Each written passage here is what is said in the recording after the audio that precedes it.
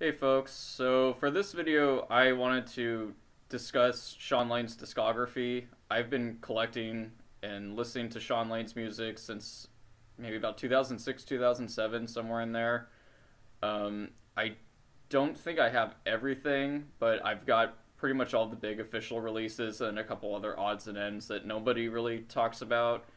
Um, so yeah, I guess let's just get started. I'm going to go through in more or less chronological order on these, and I'm not going to talk about bootlegs. I'm only going to talk about, for purposes of this discussion, we'll just say official releases. I don't know if this video goes over well enough, if enough people like it or are interested, not completely bored by it. I'll maybe do a separate one talking about bootlegs because there's a lot of great bootlegs out there.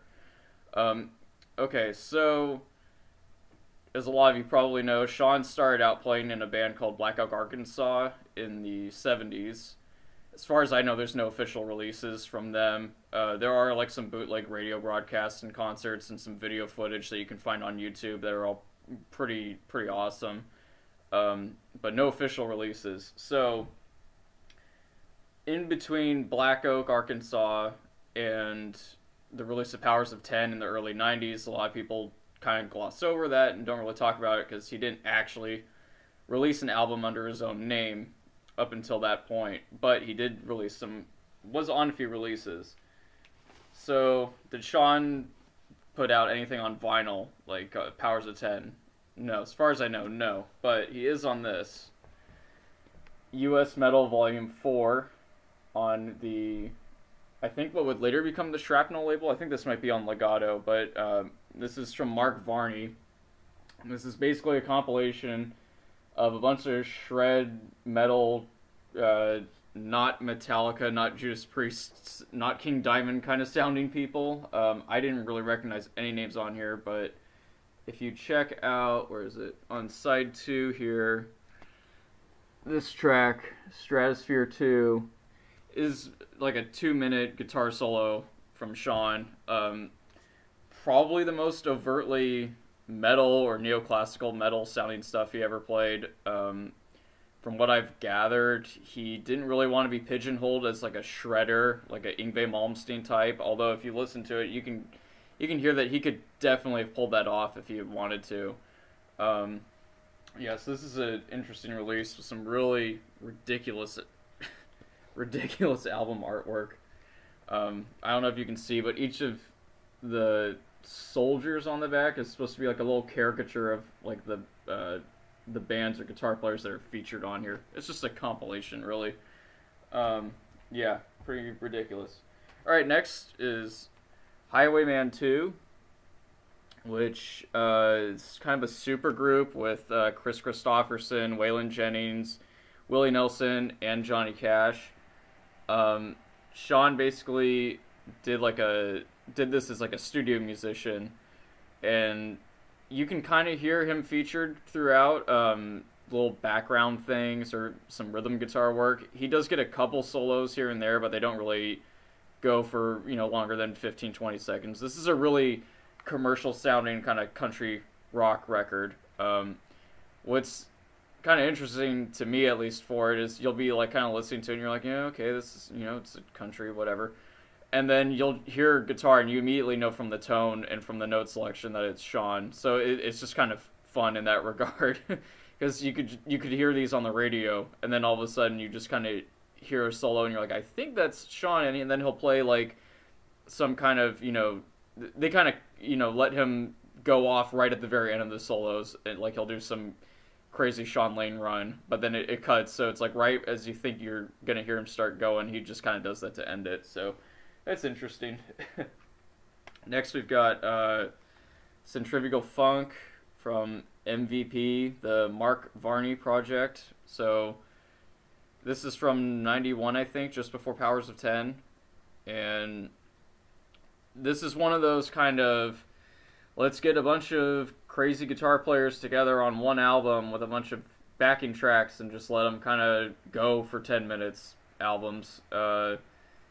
The playing on here is ridiculous.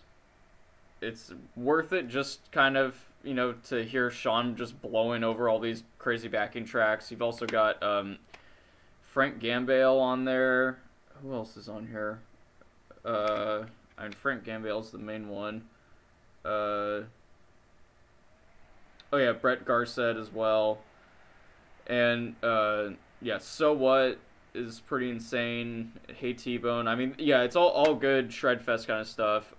There are a couple releases of this. I believe this is the first release because it has a track on here called Lane Splits, which is only a 39-second thing, and if you were just listening to it, you'd think, oh, cool, they gave Shawn a little guitar solo. From what I've gathered from, I think specifically an interview with Richard Hallabeek that Shawn did where he was asked about it, it really isn't what it seems. It's actually Mark Varney tricked Shawn, this is according to Shawn Lane's account. He tricked him and was recording Shawn warming up, trying to get like a guitar sound. So Shawn didn't know he was being recorded. So it's just him playing like a bunch of exercises, trying to, I guess, find the right sound on his pedal or his amplifier, whatever it is. So Shawn really hated it, according to the interview, and thinks that it was just a total, like, really embarrassing, cringy thing. I don't know. I think it's kind of cool, like, at least for us, you know, the people who are total maniacs about this and want to hear, like, everything he recorded. So, yeah, I mean, it's interesting just for that. So, if you're going to get this one, sorry for the glare, if you're going to get this one, look for the version that has lane splits on it so you can get everything, because the other version doesn't have that on there. So that would be track number 7. Yeah. Okay, next, finally, Shawn's first solo record, Powers of 10. Yeah, if you don't have this, if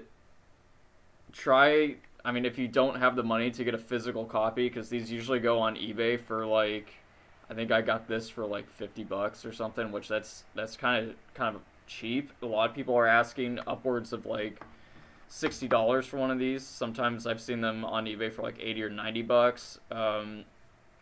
Anyways, yeah, this is a great album. Shawn, if you don't know, plays all the instruments on it. And I think it came out in 1993. No, 1992, sorry. And so a lot of the electronics and keyboard effects that he was using, I mean, it might sound kind of dated now.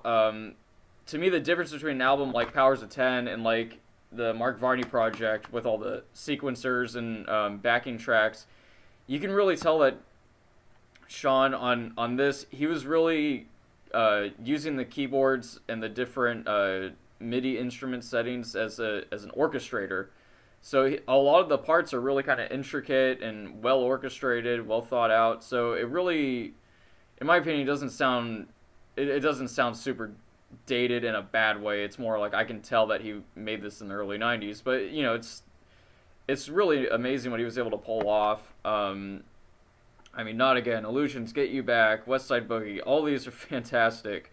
The two classical pieces in the middle, the Powers of 10 Suite and Piano Concertino, these are, you know, kind of out there as far as the rest of the album goes, sort of instrumental classical pieces that kind of show off his piano playing skills, because Shawn was an amazing pianist as well as guitar player.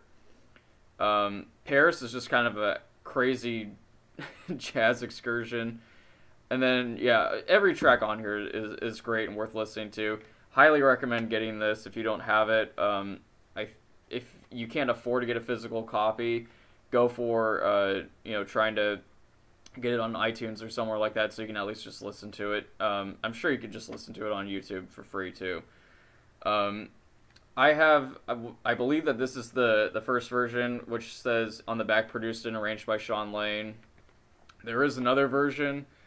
After this album came out, I guess Warner Brothers decided for some reason to give Shawn some money to re-record and remix the album. And so there's another version that says produced by Shawn Lane and Andy Johns. I don't have that version, but the versions of Get You Back and West Side Boogie on there are completely re-recorded and produced by Andy Johns.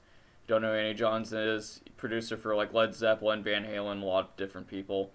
Um, and if you've seen on YouTube the footage of Shawn in the studio recording Powers of 10, it's not him recording this version. It's him in the studio with Andy Johns doing those tracks. And there's an interview with Shawn too from a Q&A. I think it's from one of the AIM clinics, where he talks about how he actually prefers that version because he got to remix everything. So even the parts that weren't re-recorded, he remixed them and liked that version better, at least at the time of that interview. So I don't know. I haven't been able to find that version. I haven't even seen it on eBay. So from as far as I can tell, that version's kind of rare. But I can't really tell you like a track by track comparison of the two because I only have this one. So yeah, just a thing to be aware of. Okay, so let's see. After Powers of 10, you've got Shawn Lane partnering up with Jonas Hellborg, who's an amazing bass player from Sweden. And pretty much from there on out, the main releases are going to be with Shawn and Jonas doing just a huge, amazing... I'm running out of words to describe it, but... just an amazing run of these jazz fusion records, starting with Abstract Logic. This is with Kofi Baker on the drums, who's Ginger Baker's son.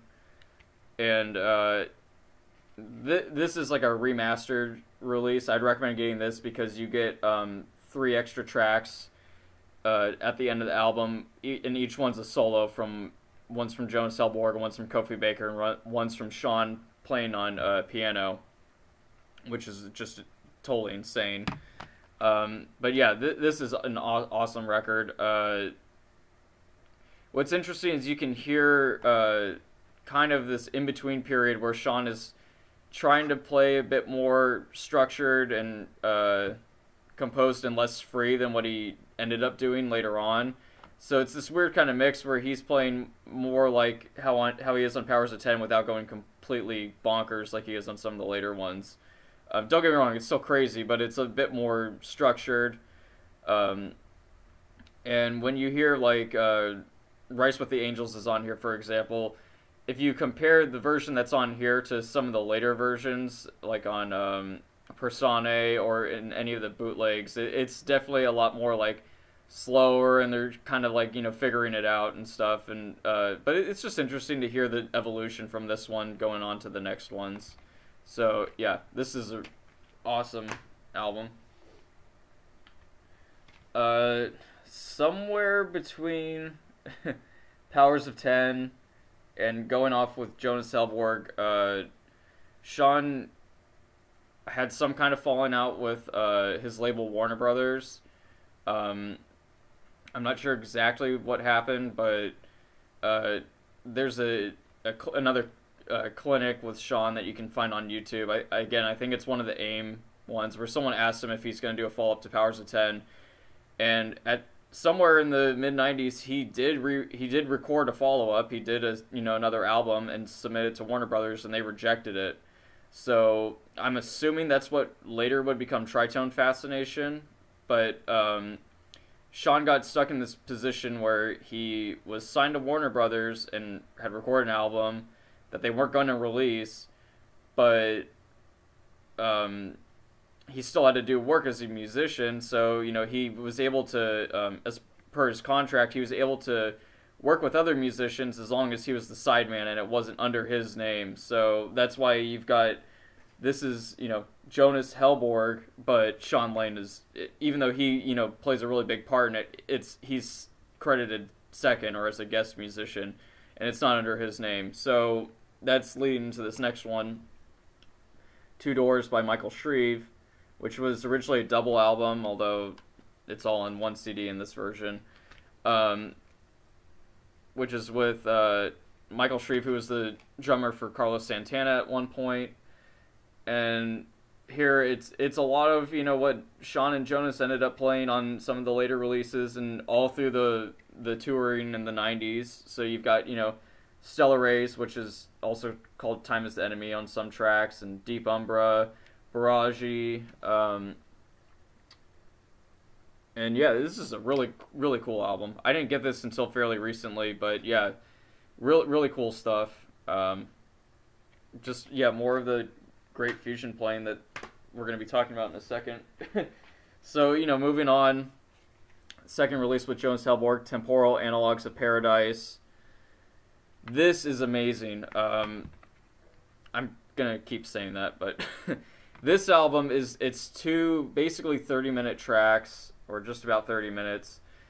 And from what I can tell from the recording process, it's basically, it almost makes me think of like a Miles Davis record from the 70s, where it's Jonas took all these recordings that they had gathered while they were touring, and it's a mix of them playing some things that they had worked out beforehand, and some of them are strictly improvisations, and it's all edited together in post-production, so each piece flows into one another. It all feels like each track feels like one long continuous 30-minute performance, and it is just fantastic.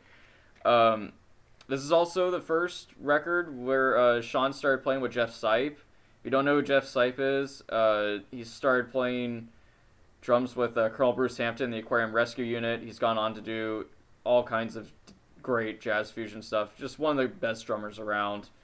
And yeah, this is, the chemistry between the three is amazing on here, and continues to be on any recording I've heard from them, really. Just yeah. I don't know what else to say about this. Definitely pick this one up if you don't have it.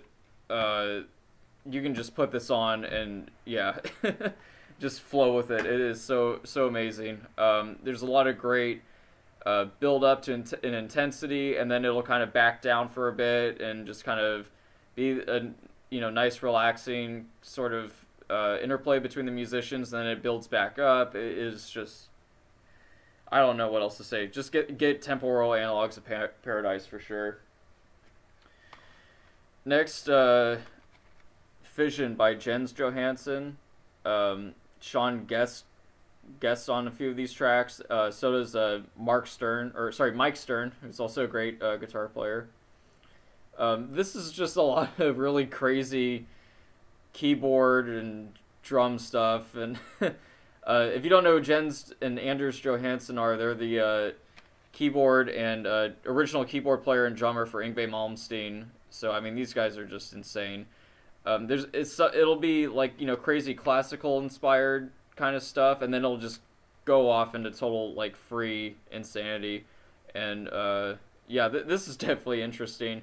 Copies of these are kind of hard to get. I think I ended up paying about $30 for that one. But if you want something a little bit more experimental, I would recommend checking it out. And Shawn's only on, I think, like maybe three tracks. It's really like a guest feature kind of slot. But definitely cool. Another one with Jonas Hellborg and Jeff Sipe, Time is the Enemy. This is awesome. This is more, feels like they recorded some stuff live, and this is just like the best of the recordings that they had. So it's not all edited together the way Temporal Analogs of Paradise is. This is more just like, these are our 6 best live tracks. Check them out. Yeah, let's see. I'm trying to look to tell you what the highlights are, but really every track on here is awesome. But Time is the Enemy at the end is just totally insane. The second track, Wherever You Walk, is one of my favorites. It's kind of a bit more low-key, but then this last like 2 minutes, it just kind of builds up to like this kind of ZZ Top boogie sort of feel. It's just really incredible, the interplay between these guys. I mean, again, I've listened to, of course on all the official releases it's amazing, but even when you hear bootlegs, it's like these guys, it almost sounds like they couldn't make a mistake if they tried. Their chemistry was just so amazing. Their playing was just so tight, all three of them. Anytime Jonas might just start playing a bass line, and then Shawn and Jeff immediately pick up on it. Or maybe Shawn's playing some noodle, and then the other musicians pick up on it. It's just, they just had complete faith and trust in each other. At least that's what it sounds like. And yeah, just Time is the Enemy. Pick it up if you can. Zen House.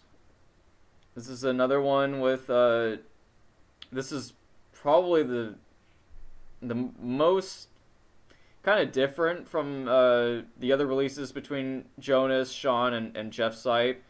It's all acoustic, and it was all from I can tell from the description on the CD. It's recorded in this little art studio, and it's just Shawn and Jonas playing some really kind of quiet acoustic stuff, with Jeff just doing just really subtle percussion work throughout the whole thing. And yeah, it's almost kind of like acoustic ambient music. I don't even know if that's a thing, but yeah, it's just kind of, it's good to just kind of put on and just kind of chill out to listen to. And it all builds to this last track on here. Of course, it's called Conclusion, which is just some really, really intense stuff. Yeah, this is a really different album. I would recommend checking out all these, really. But yeah, definitely expect something a little different. It's not like the electric fusion sort of stuff from before. This is really a mellow and subdued album, but if you're in the mood for it, definitely worth checking out. Okay, another one where Shawn is more in a background sort of situation. This is Parker Card and the Sideman Syndicate. I think Parker Card sounds like he was a musician who was in Memphis, which of course that's where Shawn's from, so I'm assuming they met up just from playing that same scene. This is a lot of rhythm and blues kind of stuff, really, so it's kind of cool to hear Shawn on here.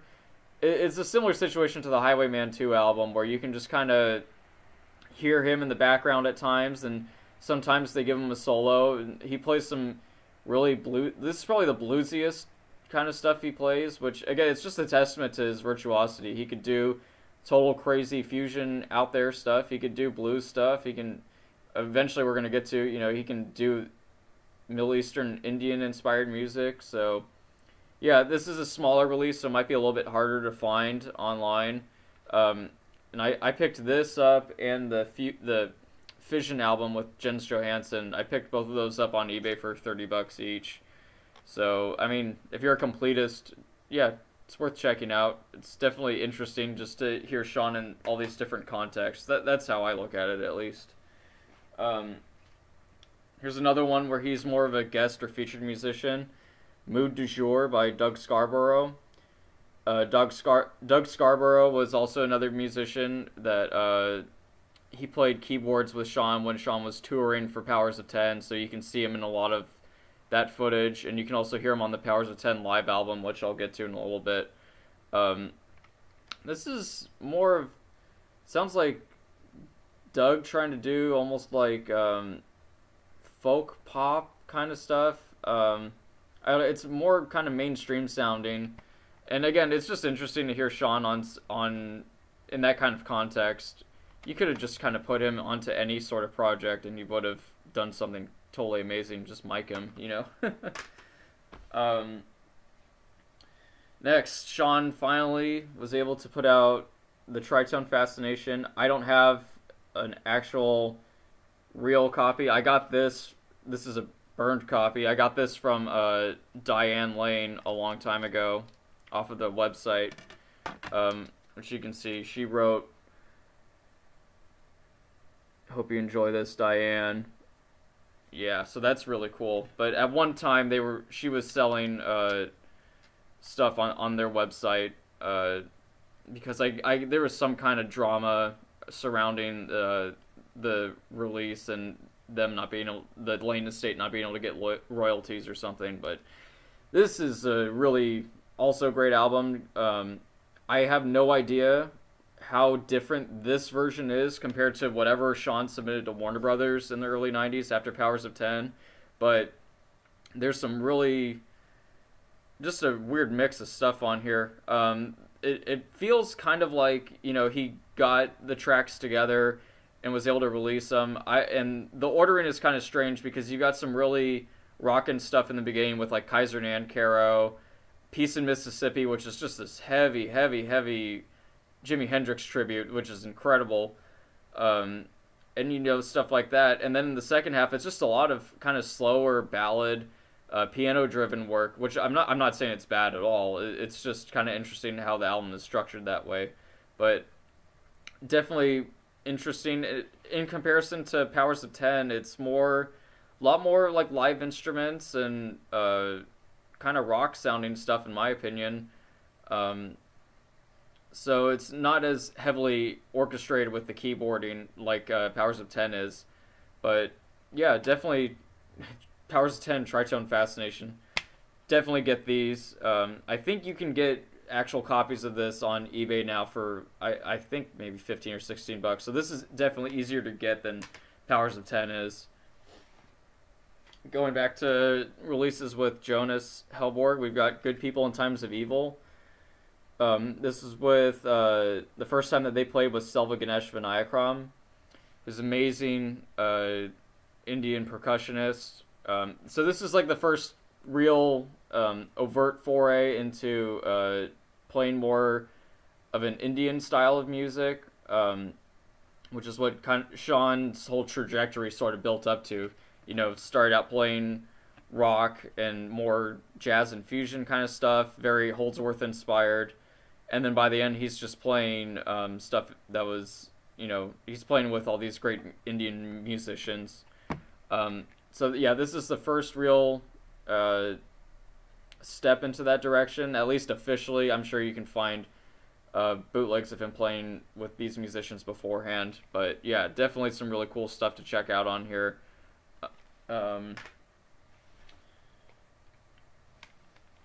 This is Powers of Ten Live, which was recorded during the Powers of Ten tour, but not officially released until much later. I also purchased this from Diane back like over 10 years ago. And this, just an interesting tidbit, this cover here is what Shawn originally wanted to be on Powers of Ten. It's taken from a documentary called Powers of Ten, which is sort of a scientific short documentary where it zooms in at different magnitudes of 10 until like it's like a couple sitting at a park, and each shot is a different magnitude of 10 zooming into them, like with like a like a molecular microscope. And then the second half, it zooms out into outer space. So this is like really far into the person at like, molecular level. And then on the back, you've got it out into the Milky Way galaxy. So that's where the whole Powers of Ten name and concept comes from. Also, clearly a double play on, you've got 10 fingers. So, the powers of 10 or 10, powers of 10. I don't know. But anyways, if you go into the booklet, it's showing all the different images from the movie of them at the molecular level and all that stuff. Anyways, to the music itself, this is the first Shawn album I ever got, because at one time, again, over like 10 years ago, this was probably the easiest one to track down. And it was all of it is, most of it's from the GIT show that Shawn did, although there are definitely some tracks that are not from that, because on the GIT show, there's no saxophone, but you can definitely hear Todd Bobo on sax on a lot of these tracks. I have no idea if it was overdubbed or if it's a mix of recording. It's probably just a mix of recordings. But yeah, definitely check this one out. You've got a lot of different tracks from Powers of Ten on here. Plus, you've got him doing a cover of Black Market by Weather Report. You've got an absolutely insane drum and guitar solo where he just goes completely free jazz kind of with him and Sean Rickman. And then you got a really cool song on here called Hard Case, which also is on Tritone Fascination, but that's just probably the closest to heavy metal or heavy metal jazz fusion that he got to, which that is just really cool. So yeah, definitely pick up the live one. Another one with Jonas Hellborg, Persone, which I think most of these come from live tracks that were recorded in the late 90s, again with Hellborg, Lane, and Sipe. This is just I kind of think of it as like a sequel to Time is the Enemy. It's just the same kind of setup where it's just probably what they consider to be their favorite live tracks on here. Um, and yeah, this just more amazing playing from the Hellborg Lane and Sipe trio. Um, Real highlight for I would point out on here is the second track, Reg BB, which is, I would say, the definitive version of Baraji. It's a 20-minute version, which, if you don't know, Baraji was, I think it was a song that Jonas and Shawn wrote that is based off of one of the Indian ragas. And most of the time they play it in, kind of a similar way live, and usually they jam on it for about 10 or 12 minutes. This one is just, the beginning is just so incredibly atmospheric, and the build up to them playing through the rag is just incredible. And just, there's a lot of dynamics in this version of it. It's just, yeah, just check this one out. And then final release with Jonas Hellborg is Icon. This is kind of a sequel to Good People in Times of Evil, except you've got Uma Mahesh Vinayakram doing vocal work on here, so this is the first time that you get to hear Shawn playing with an Indian vocalist and not just a percussion player. And his playing is just incredible on here. You can tell he's doing it all directly from the voice now, his playing is just completely evolved at this point from where he was on, say, Powers of 10, or even, some of the earlier Hellborg releases. No real traces of, the blues or Holdsworth. It's almost all just this style that he derived from listening to Middle Eastern and Indian music, where it's all kind of coming from the voice, so there's a lot of sliding and almost fretless sounding stuff on here. And he's using a loop pedal throughout the entire thing to simulate like a droning effect. This is a just awesome album. Yeah, I'd recommend that one for sure.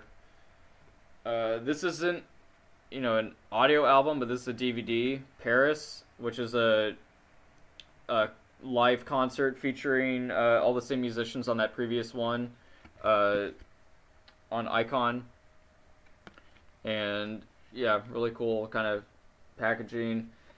You can find most of this on YouTube, I think, so you can check that out before deciding to make your purchase. It's all in his later period stuff where it's very much Middle Eastern inspired. Like, he's not playing anything from Powers of 10 on here, but definitely a lot more of the vocal inspired playing and using loop pedals and all that kind of stuff. So yeah, this is a really cool one.